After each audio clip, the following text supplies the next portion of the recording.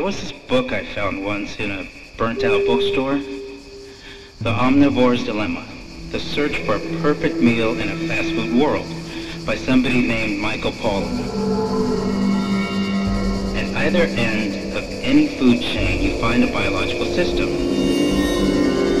And the health of one is connected, literally, to the health of the other.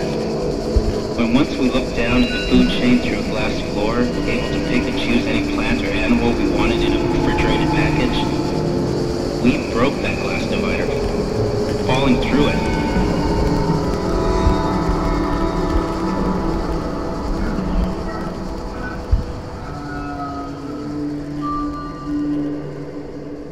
Those of us not torn to shreds by the glass fell into our spots amongst the food chain.